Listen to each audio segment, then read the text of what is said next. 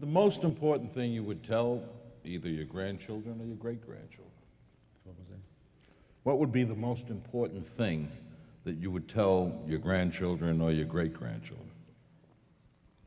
Since I have both, I'll tell you what I tell them. That you must never, under any circumstance, feel as though you have limitations on your talent and what you can do out there. That you're going to be discriminated against.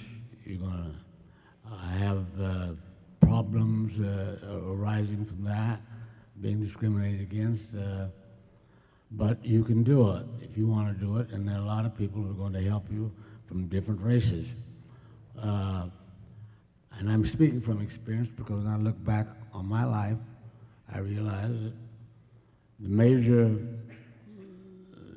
events in my life, people from a different race pushed me there, helped me, because they reached out and just didn't even know me and helped me.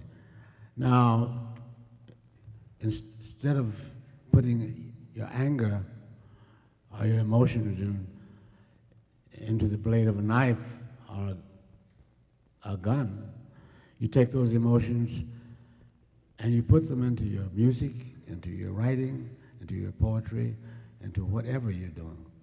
And it's a far better way of preserving your life and getting done what you want done. I was writing with the Panthers one night when I was doing the Panthers, and a young Marxist says to me, "Look, I read your book, A Choice of Weapons. Would you write it now with those honky cops back there with their guns trained on us? Would you write it the same way today?" Well, it was storming, it was a bad night. They did have their guns trained on us. And he made me sort of angry. I said, "Look, I'm writing here with you with a 35 millimeter camera on my lap, and you have a 45 on yours. If those cops start firing, I'm going to die with you. So don't give me that BS. You understand?" Well, as it happened, the poor kid was killed 2 weeks later in a police ambush in Los Angeles. My story came out, went around the world. So it proved to be right. And I use that as an example to my older kids, grandkids, and so forth. And when they get a bit distraught about life, and examples like that have happened to me.